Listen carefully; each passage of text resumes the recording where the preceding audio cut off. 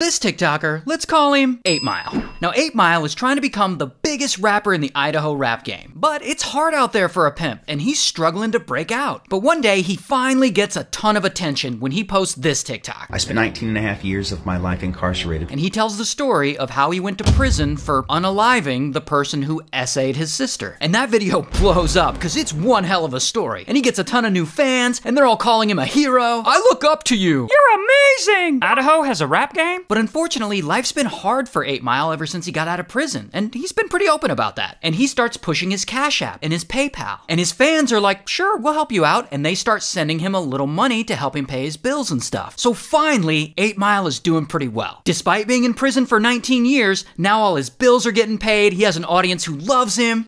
Until 8 Mile is collecting donations from his fans for about a year or two. Then this other TikToker, Brit Brat, she notices 8 Mile's videos and all his success, and she is not buying it. The kid's a douchebag, and he really needs to grow up and admit that he's taking advantage of people. Then this TikToker, Donish is like a social media crime stopper, and he sees Brit Brat's video, and it makes him skeptical of 8 Mile's story too. And he decides to do a deep dive to see what's really going on. So he digs around and he finds records of all the charges against 8 Mile. And wouldn't you know, there's no record of any murder, nor is there any record of a 19-year prison sentence. So Donish reaches out to 8 Mile and invites him to a live stream so he can ask him about it. And he has a big following, so of course 8 Mile goes on his live stream and tells his story. Your crime officially was battery with intent to commit a serious felony, and I got bound over to adult. And 8 Mile basically explains that all this happened when he was a juvenile, so we don't really have access to the records. But Donish is a resourceful guy, and does he have access to all the records? Yeah, we do. Sure we do. And the records show that as a juvenile, 8 Mile was arrested for petty theft and tobacco possession, but no murder. So from all this, Donish can only come to one conclusion. You're a scammer. Shame on you for scamming people. And he apparently doesn't like scammers, because he doesn't stop at the live stream. He reports 8 Mile on Cash App, Venmo, PayPal. Then, as if that wasn't enough, somehow, Donish is able to find 8 Mile's sister, and he invites her onto a live stream. First of all, that whole story is not true at all. No one died. He never beat anybody up. And she basically says 8 Mile's story is all bullshit.